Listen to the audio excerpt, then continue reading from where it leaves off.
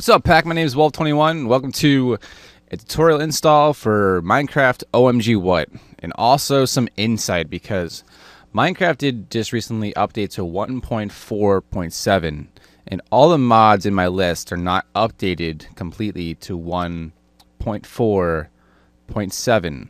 What I'll do is I'll leave all the links down below of all the mods I use for Minecraft version 1.4.6. I'll tell you the specific one that you need to look out for. That's the biggest one. That'll be the biggest culprit as far as any mods that are not working for that particular list for Minecraft version 1.4.6. But I'll also walk you through on how to install it for 1.4.7. So the first thing you need to download is the core applications for Mo creatures, which is actually updated for 1.4.7. When you do scroll down in the form link, there's the actual Mo creature zip file. There's the current version of Forge, which is 6.6.0.497. Now this one is going to be the biggest culprit as far as mods that are not going to be working for 1.4.6. If you happen to have a backdated version of Minecraft, then this one is going to be the biggest one. I believe you need 6.6.0.485 is the one you need for all the particular mods I have installed for Minecraft OMGWHAT. I think there's one mod in there that requires 4.8.5. Again, I'll leave the Forge link down below of all the different old versions you can download possible for Minecraft Forge. This tutorial install will be for Minecraft version 1.4.7 as a base structure. So, because this one requires the GUI API, the mob spawner. This also requires, I have Optifine for texture pack, but also not just Optifine, but also has the Glsl shaders, and that's the core. All the other mods get installed via the Forge client.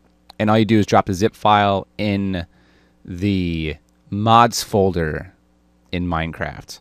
So once you have these zip files downloaded, Mo creatures, the latest version of the Forge client for this particular version of Mo creatures, if you want to run it for 1.4.7, the GUI API, the mob spawner, leave the shaders download for 1.4.7.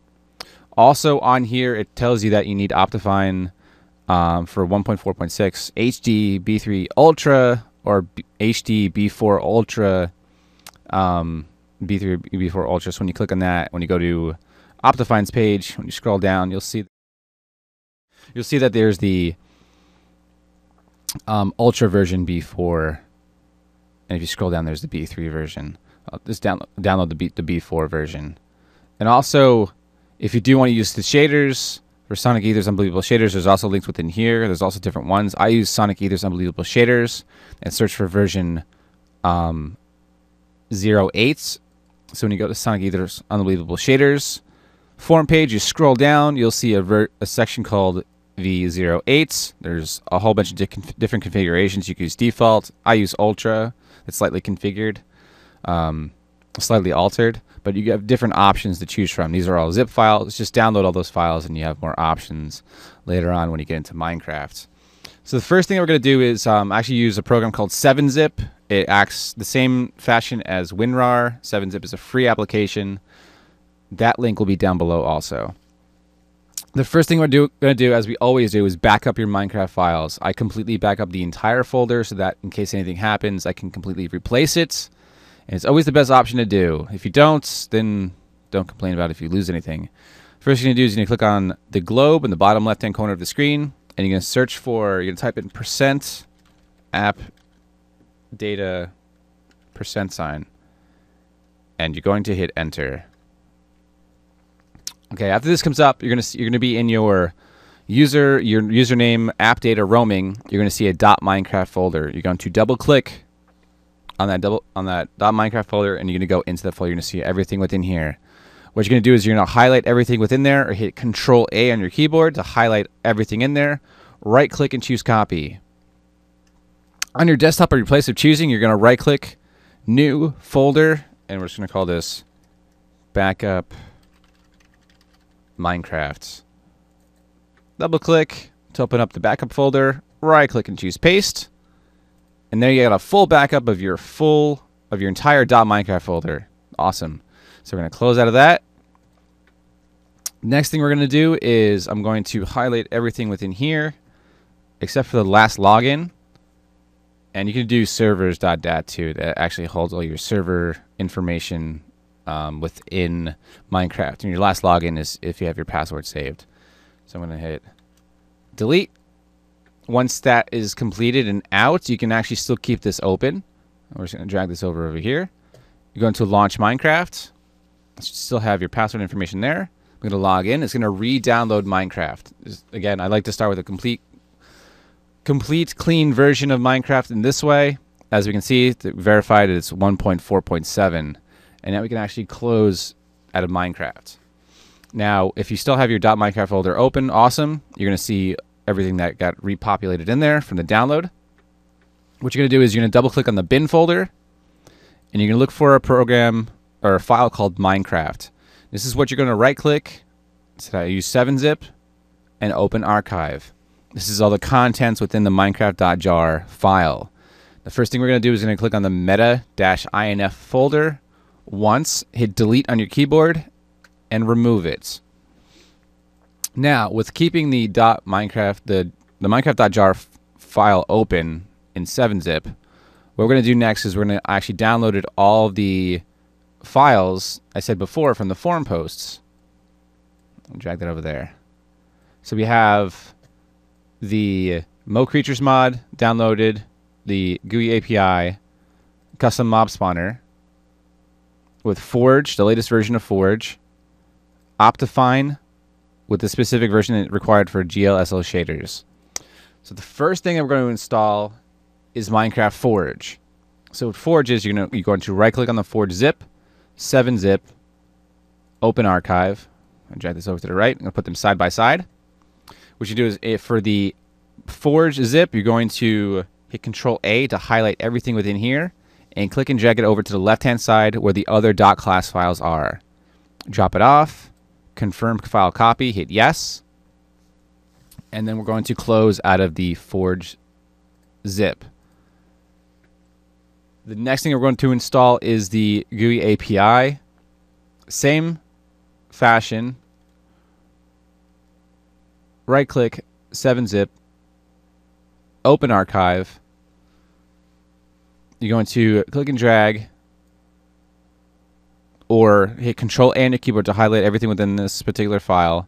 Click and drag them over to the left, drop it off to the minecraft.jar, hit yes to replace, and then close out of the GUI API.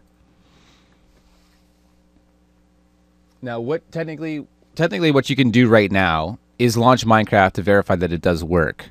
Next thing we're going to do is actually, while we still have this open, the minecraft.jar, click on the meta-inf and make sure that folder, no matter what, is deleted after any other installs. And close out of the minecraft.jar. We're going to launch Minecraft. And because Forge is installed, we're going to get a different pop-up saying that it's going to set up the environment. Once it's done, the bottom left-hand corner is going to say that Forge is now installed with 4 active mods. You can actually click on mods over here, and I'll show you all the mods that are currently installed into Minecraft. We can click done, and then we can click quit. Okay, now what we're going to do is we're going to right-click back on the Minecraft jar in your .minecraft folder, bin folder, 7-zip, open archive, reopen that back up again because we closed out of it. Next thing we're going to install is Optifine. So the Optifine version 1.4.6 HDU. I have the B4 version. So right click, 7-zip, open archive, and drag it over to the right. Okay, hit Control A to highlight every single file within the Optifine zip, and we're going to click and drag it over to the left-hand side to drop it under the minecraft.jar. Drop it off, confirm file copy, and done. Now we're going to close out of Optifine zip. The next thing we're going to install is the Glsl shaders. for 1.4.7. I'm going to right click on the zip, 7-zip, open archive, hit Control A to highlight all the files within that zip. Click and drag it over to the left-hand side and drop it under the minecraft.jar. Drop it off, confirm file copy, and done. Click X to close out of the shaders, and also click the X out of the minecraft.jar. Now those are the core applications that are required for 90% of the mods that we install for the OMGWHAT series. All the other mods that get installed get put under, if you go under the .minecraft folder, you're going to see a mods folder. This is where the zip files go to install the mods. That's what Forge does. So the custom mob spawner and the Mo Creatures mod are the ones that we need to drop into the mods folder under .minecraft. This is where everything is held. So Thaumcraft, Metallurgy, Mistcraft, Raise Minimap, Weather and Tornado, Iron Chest, all the mods that are listed down below I have for 1.4.6 are all for that go under the mods folder. There's nothing else that you have to do to the minecraft.jar, that's what makes it really easy. The core applications I said were Forge, the GUI API, Optifine, and shaders is what goes into the minecraft.jar. And it's really as simple as that. Now to test this out, we can launch Minecraft. It's going to set up, as always, Forge always sets up. Now because those 2 extra zips are in the mods folder, now we have 6 mods loaded instead of 4. If you click on mods, you're going to see Optifine is also installed, the custom mob spawner, and also Mo Creatures. So now if you actually create a new world, just for that, create a new world, we can actually verify that everything did get installed. Hopefully very quickly we can find some Mo Creatures, and we're actually going to turn this down, way down. Back. Okay. Okay, see, we got the wiggly trees, which is part of the shaders. There's our chest. Hopefully we can just put an extra space in there.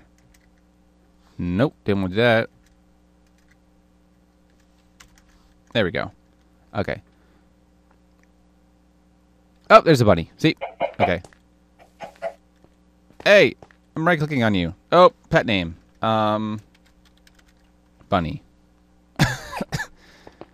Alright, so we got bunnies. So Mo Creatures definitely works. Okay, I'm going to close out of Minecraft, save and quit.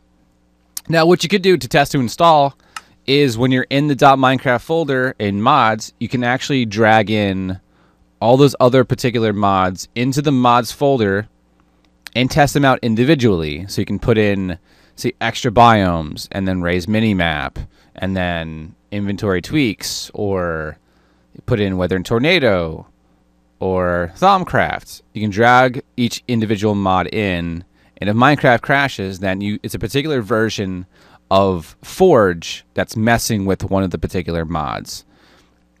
Like I said, for Minecraft version 1.4.6, for all the mods I have installed for OMGWHAT, you need Forge version 6.6.0.485 for Minecraft version 1.4.6.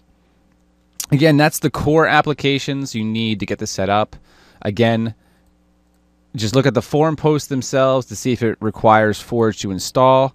As I said, for Mo Creatures, that's all it requires is Forge to drop that zip into there. Also, the custom mob spawner. Same like extra biomes. All it requires is Forge, and then the extra biomes zip file put into the mods folder under .minecraft. Again, this has helped you out. Please leave a like and a comment down below. Again, make sure you do pay attention to the version of that's across the top in the title. Also down below, information. This is for Minecraft version 1.4.7 with some insight to 1.4.6. Thank you very much for watching and your continued support. My name is Wolf21, and as always, remember to rock on.